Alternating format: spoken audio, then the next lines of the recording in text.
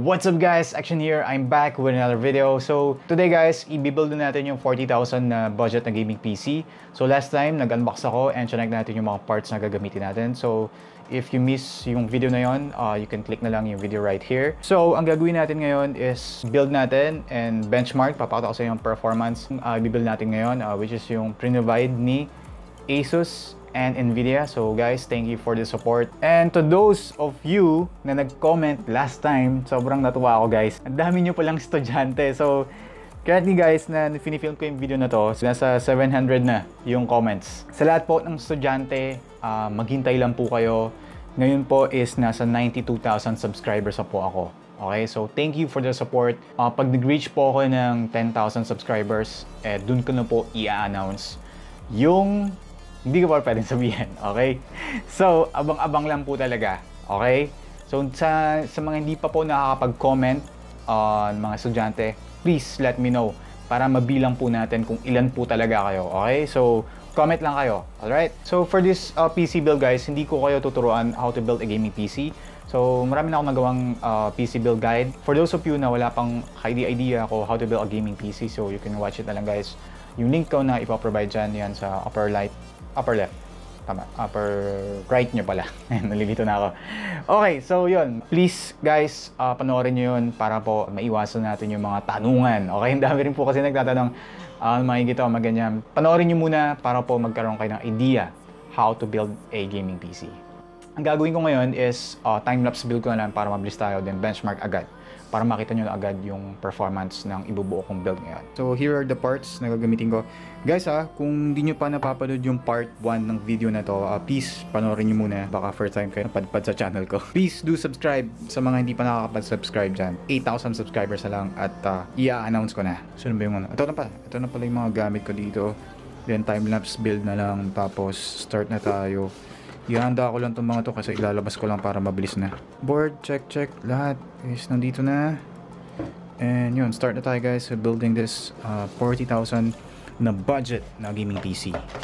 Mamaya guys, i-feedback ko kayo after ko mag-build dun sa case ng DeepCool Matrexx na 30 para, you know, magkaroon kayo na idea kung nadalian ba ako i-build yung mga tipong gano'n. Okay, so ngayon, tinanggal ko na yung ano guys, yung dito ay nakaharang dun sa expansion slot para hindi ako mahirapan mamaya or hindi na ako yung sa motherboard yung tinuro ko last time. Okay, so without further ado, let's build this 40,000 na budget na gaming PC. Okay,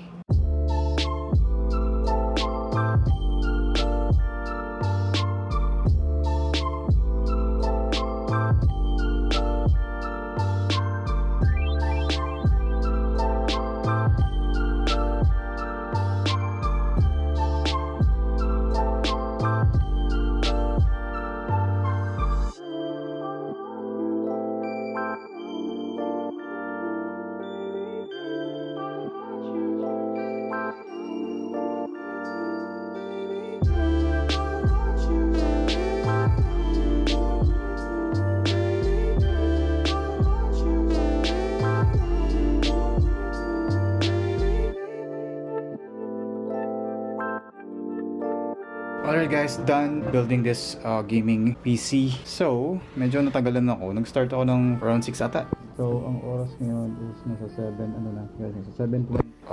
1.5 hour, mga ganun. Kanina, sa time-lapse build, medyo nahihirapan ako isara kasi hindi pantay yun dito. So, yung ginawa ko, napapansin nyo guys, konti lang yung kable dito kasi ginawa ko is, iniba ko siya, nilagay ko yung ibang kable para hindi mahirapan sa likod. Tsaka, check nyo yung orientation ng PSU. Yung fan is facing upward, di ba dapat downwards? So, okay lang yan guys. So, makakatulong naman yan sa yung pag-exhaust ng heat. Mamaya makikita nyo yung temperature nito and yung performance. Medyo na ano lang ako dito sa fan kanina. Yung unang kabit ko ng front intake is dito ko nilagay. May tumatama siya sa plastic na dyan, so kaya pinasok ko. Tsaka guys, if you're buying this case, bili kayo ng extra fan for front. Bali, isa lang po yung malalagay. Yung una, dito ko nilagay yung Seagate na SSD. So, naglagay ako ng fan, tumatama na siya.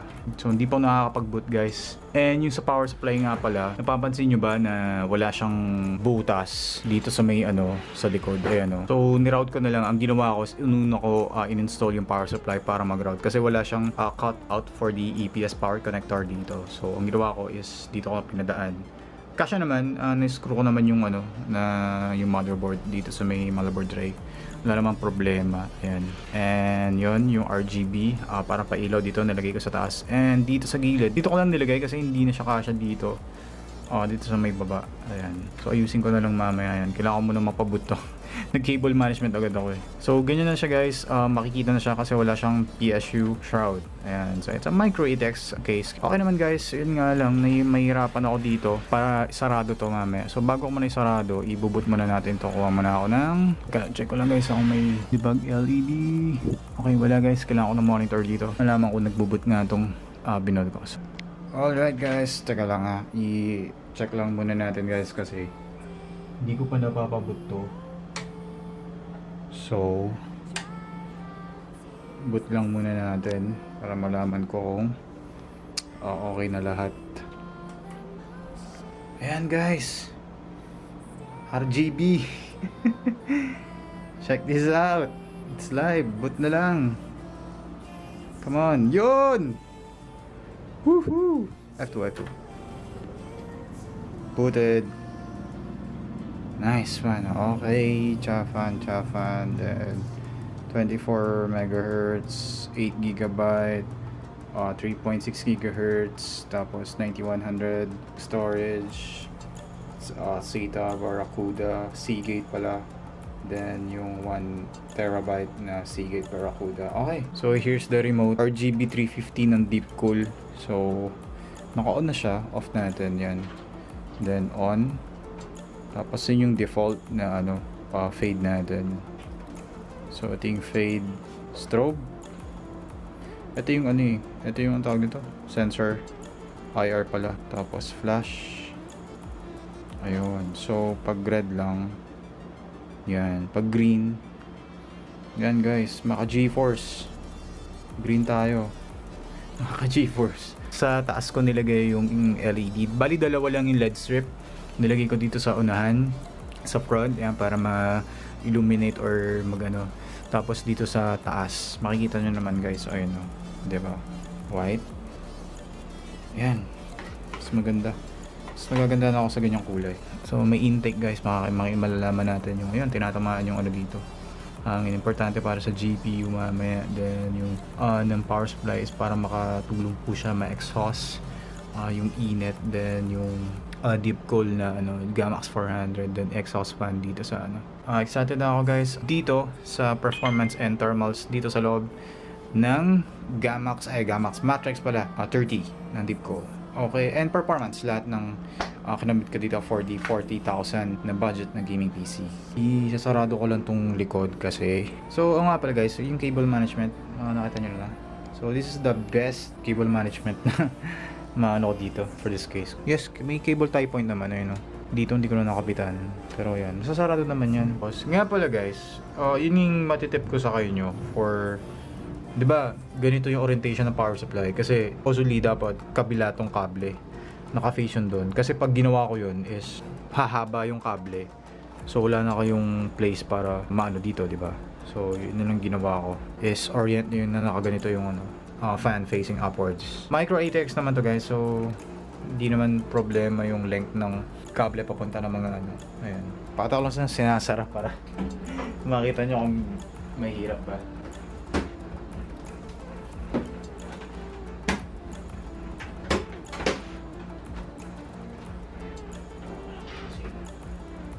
Hirapan ako.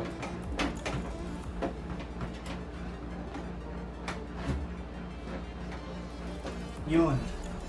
So dapat nga talaga may naka ano dito, yung naka-umbok para for the cable management. And guys, makikita nyo masasarado yan ng ano, clearance niya dito sa may side. So masasarado yan ng tempered glass. Mamaya guys, papakita ko sa inyo. Tapos itong kable is mapupush naman siya dyan. Ayun, install muna ako ng Windows. Then install ng games. Medyo matagal-tagal to kasi daming kokopyahin. Then yun na, benchmark na tayo.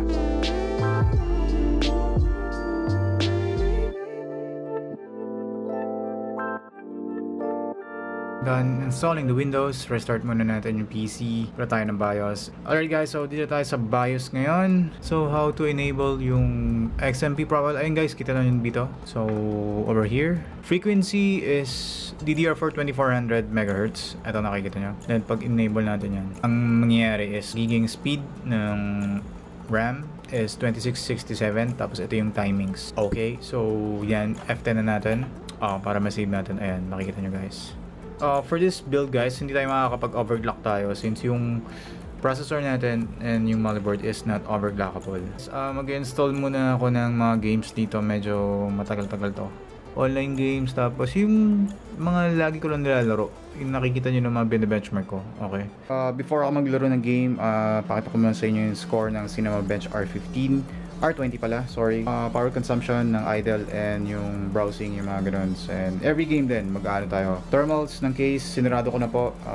Dito sa side panel, and naka-tempered glass po siya. Then, sa side dito, sarado na po. Tapos, naglagay po tayo ng isang intake fan. And yan, makikita nyo po yung thermal performance ng case. And, ayun. So, benchmark na tayo. Cinebench R20 muna para makita nyo yung score. Dito sa specs na to, and yun, mag-run na tayo ng mga benchmark ng game. Okay, so guys, this is the idle power consumption. Ito po yung kinakaya niya, nasa 45 to 48, mga ganyan. So currently is 46.9, 46.5, and then check natin yung browsing. So pag browsing guys is nasa 70, papalo siya ng 69, around 55 to 70. Yan po yung for the power consumption ng browsing. Okay? Alright, next is benchmark tayo. Check ko lang yung Cinebench R20 na score. Let's start na Cinebench R20. So run na tayo ng test. Yun ako lang yung temperature. Sorry, nakalimutan ko yung temperature. Feeling ko lang hindi aabot ng to. Kasi naka CPU cooler na Gammaxx 400. So, I will skip na lang this para mabilis tayo guys. Done na yung Cinebench R20. So, ang score natin for the first run is 1391. Okay, so yun nakita nyo guys, 1391. So, ang max temperature natin is nag-reach siya ng 56 degrees Celsius. So, first game na lalaroin natin is CSGO. So, video settings is lahat po is naka-high. Multi-sampling is set ko lang sa 4 para makakuha po ako ng mas mataas na frame rates. Enable din natin anti-aliasing, then V-Sync is disabled para hindi po malimit yung frame rates natin. Okay, so 1080p yung reso, then that's the settings. So start na tayo. Alright guys, so first game is CSGO. Tingin-tingin kayo dito guys for the power consumption. Ayan. So frame rate is, makikita nyo, naglagay ako ng average, then yung 1% low. Okay? So, tingin-tingin lang kayo dito guys. Ano lang tayo guys. So, yan guys. Nakita nyo yung average frame rate is 210.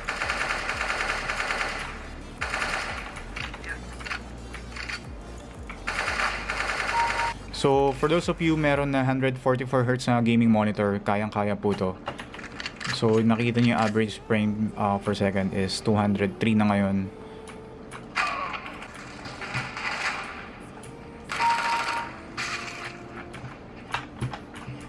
Oops.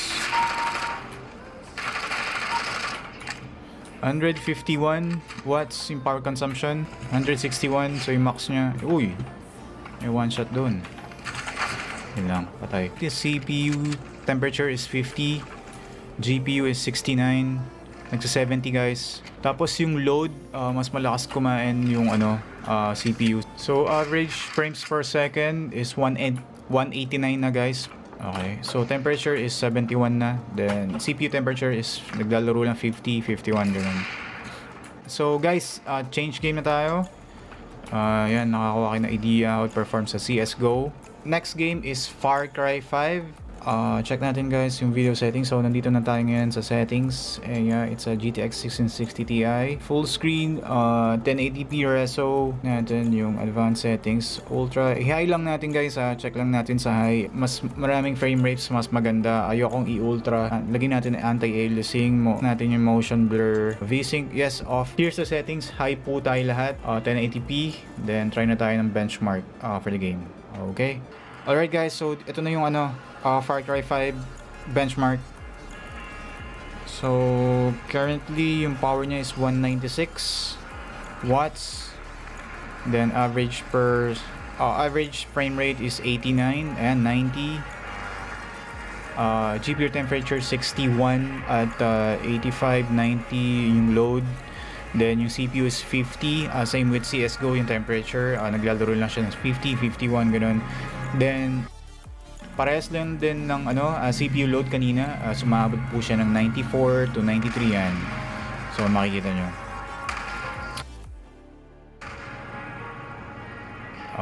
Okay, so that's the benchmark for the Far Cry 5. Hintayin lang natin yung result guys. So ito yung result guys, Far Cry 5, 88 yung average frame rate. Maximum frame rate is 109, then minimum is 70. Ayan po. Next game guys is GTA 5. So ito po yung settings. Ayan po. So 1080p reso, 60Hz refresh rate. Then ano ba to? Yes, FXAA is on. Tapos halos lahat ng quality is high. Then check na natin guys yung runtime benchmark. Yung CPU nito is umabot siya ng magwa 100 to pustahan. Wala kasi kumain ng CPU resources tong Ayan, so check na guys yung temperature, yung load and temperature yan, nag 98 na siya oh. GPU is okay, 67, CPU is 51, and yung load ng power consumption is 162. 96 yung load. Currently is 105 yung frames per second average. And guys, wait lang natin yung sasabog guys para makita nyo.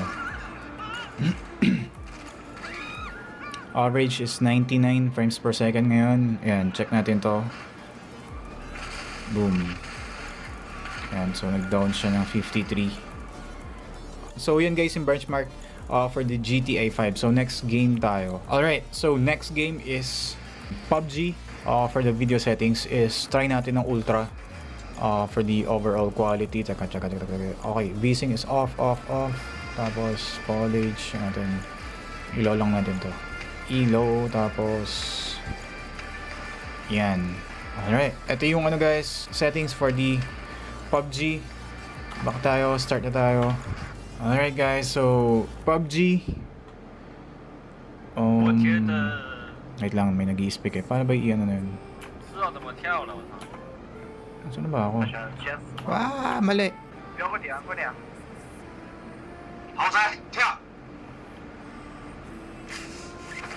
Average is 108 frames per second. Very smooth for the ultra settings. 101 frames per second. Power consumption guys is nag-peak siya ng 194. Average frames per second is 105. Then yung GPU temperature sumabot as 84 degrees Celsius guys. Is wow, ano to GPU bound yung PUBG is yung load niya is 97. Tapos CPU is 71. Napapansin niyo yung CPU temperature is pag naka-aftermarket na cooler ka is nagre-range lang siya ng mga 50 yan, mga 51 yan. So yan po yung performance ng Gammaxx 400. Memory usage is 6.5, 6.6 GB. So temperature is GPU temperature is nag-86. Yeah, so that's for the guys, PUBG. Ultra settings to guys ultra settings. Alright, so yan guys, for PUBG benchmark, check ko lang baka tumaas pa yung temperature ng GPU. So yan nga, peak lang siya ng 86 degrees. So GPU demanding tong laro na to. So alright, so change game tayo guys. Done na with the PUBG. Okay, so next game is Shadow of Tomb Raider. Alright, ito yung settings guys for the game. DirectX 12 naka-on, then 1080p reso.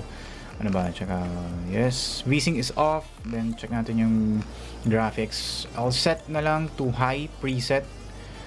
Actually, may highest siya eh. So set ko na lang sa high yung preset guys. For this medyo AAA title to, baka malakas kumain ng ano. So high muna tayo. Check natin yung frame rates kung okay siya. Check nyo na lang yung maabot na siya ng 90 oh. So for the GPU 98 oh. Oh, nag 99. Currently is ayan, average is 77. GPU temp is nag 78 na. Power consumption is 195. Nag-peak siya ng 197 nakita ko. 70, 80, average is 75, 98, 92. Yung pinakahuling benchmark doon natin malalaman kung ano.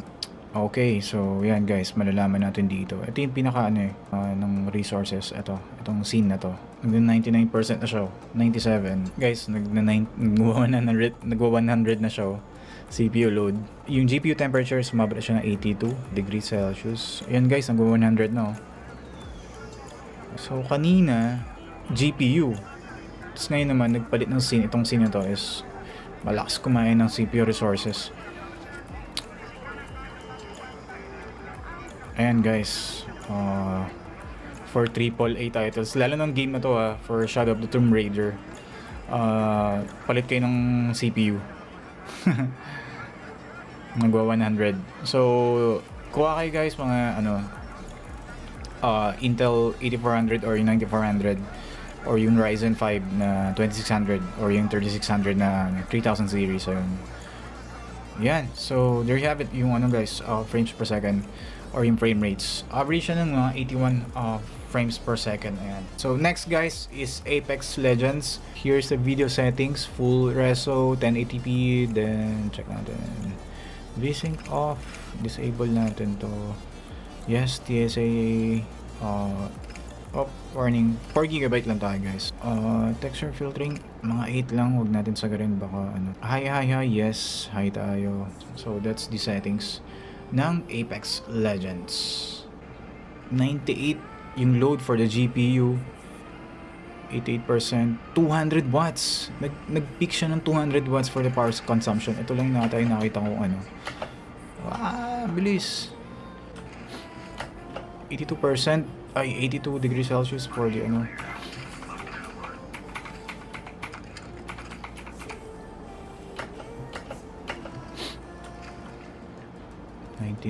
Parehas lang sila guys for the GPU and CPU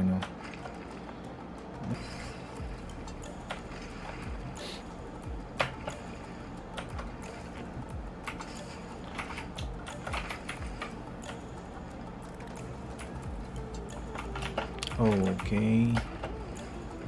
Figures 128 frames per second. Average currently nasa 88, 90, 83%. Uy, taka, my god. Uy, tabi.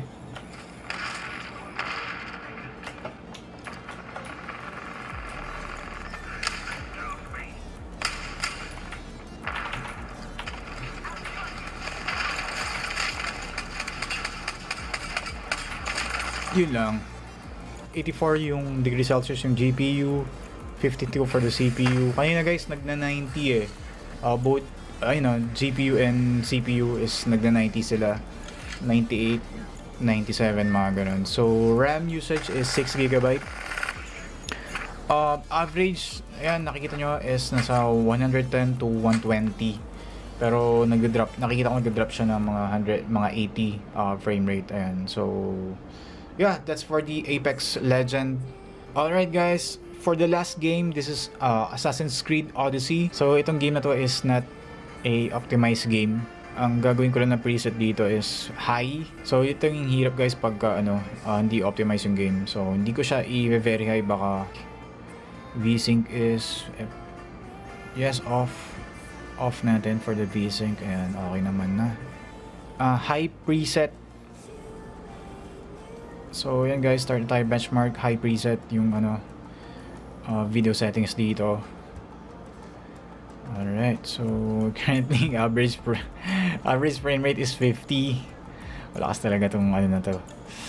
Itong hirap pag hindi optimize yung game. GPU temp is 74, then CPU is 52, RAM is 5.8 GB, then yun. Power consumption ngayon, so yan is 164 watts. Kanina is nag-peak ng 202, nakita ko. So hindi siya smooth guys. For the high preset, nakikita ko hindi siya may konting guys. So itong talaga ang problem pagka hindi optimize yung game. Ayan, for the Assassin's Creed Odyssey. Ito na yung last game na itatest ko for this build. Mamaya is pag-uusapan natin yung upgrade pati dito. Sulit ba itong build na to? Okay. So, cut ko na yung video dito. Yun guys, so I'm done with the benchmark and nakita nyo yung performance itong 40,000 budget na gaming PC. So guys, kung gagayahin nyo to, ang pinaka lang dito is yung if maglalaro kayo ng AAA title kanina, katulad ng Shadow of the Tomb Raider, mas okay sana if you will pair the GPU with mga 9400 na Intel or 8400, saka yung Ryzen 5 na 2600 or yung 3600 na kalalabas lang. So mas okay yun kasi kanina nakikita nyo naman na nagwa 100% siya. So medyo hindi naman siya bote for the AAA title lang. Pero kung online game lang, okay na yun. Kanina, lahat ng online game na CSGO and yung sa Apex Legend, hindi naman siya ganun kumakain ng mga resources ng CPU sa Shadow of the Tomb Raider. If yun po yung nilalaro nyo, palitan nyo na po yung CPU. Kaso, yung budget nyo is tataas. Baka hindi nyo makuha ng 40,000. So, for the GPU temperature naman is umabot siya ng 86 degrees sa PUBG. Ayan, naglalaro kanina, nakita naman yung sa GPU temp na ganun, normal pa naman yun. Yes, mainit nga siya, pero as long as wala ako na-experience na biglang mag-crash or garbage display or tipong artifacts, yung may mga ganun lumalabas, or tipong wala ng display or bigla na mamamatay. Wala pa na naman ako na-experience sa ganun. So, yun nga lang, mataas lang talaga yung temperature ng nitong GPU na to. Yun. For the RAM, so for this setup guys, kasi ang GPU nyo is GTX 1660 Ti. So, ang target talaga nito is settings ng display nyo or graphics is high to ultra preset. Yun po yung target nito. So, definitely, pag sa RAM, dapat po mag 16 GB na kayo. Okay, habang sulitin nyo na yung murang RAM ngayon, guys. Sobrang mura ngayon. Bilhin nyo na 16 GB is around nasa 7.5 lang ata or So, power consumption, kanina, ang pinaka-max na nakuha ko is 202 watts ata for the Assassin's Creed na Odyssey. Overkill na yun, 700 watts na ginamit natin. Enough na is 450. Kayang-kaya po paanda rin ng 450 to. Pero if may plano kayong mag-upgrade ng GPU, so pinaka nyo is mga 650 watts. Yes, 550 pwede pa. Punta naman tayo sa case. Sa case guys, okay naman yung case. For the price, yes, ito na yung makukuha mo. Tempered glass, tapos meron siyang intake. Ang problem lang is isang lang yung fan na included sa rear pa. So kinabitan ko lang dito sa front para makabuga ng cool air dun sa sa loob. Ang hindi ko lang gusto sa case na to is yung cable management sa likod. Tapos yung kanina, 'di ba nakita niyo yung ginawa ko. So ang ginawa ko lang sa power supply kanina, 'di ba guys, yung orientation is fan is facing upwards. Pagka yung fan facing downwards is yung cable niya mag-e-extend dun sa likod. So hindi maganda yung cable management sa likod. Baka mas mahirapan pa ako isarado yung panel dito sa likod. So, yun. Yung kable lang kasi hinugot ko pa loob para hindi ako mahirapan dito. Kaya napansin nyo, medyo malinis tong yung cable management sa likod yun. So, ginawa ko na lang ng paraan. So, yun.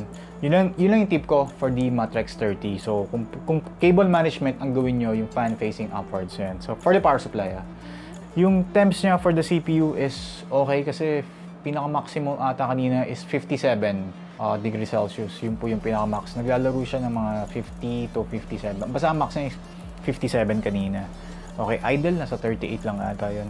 So, yun lang yung reklamo ko sa case. Pero guys, price lang nito is 1.5. So, di ba? Hindi na mo sama. Okay?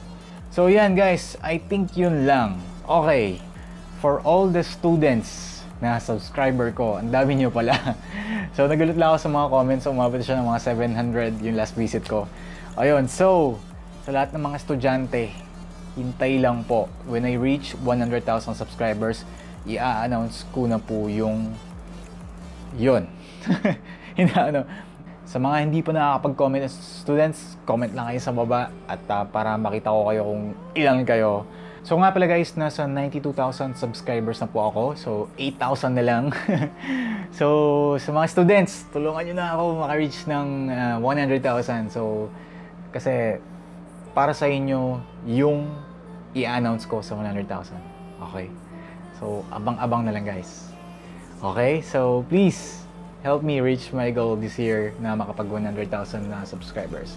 Okay? Sa mga hindi rin students, meron kayo when I reach 100,000. Okay? So guys, before ako mag-end, I would like to thank ASUS and Nvidia Geforce. Ayan. So, without your support, hindi po mangyayari itong 40,000 budget na gaming PC. Okay? So, sa mga naghahanap ng 40,000 na budget, so ito na guys. So, take note nyo na lang yung mga sinabi ko kanina for my conclusion dito sa build na to.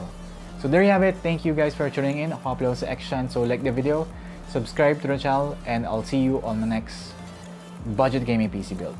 Bye bye.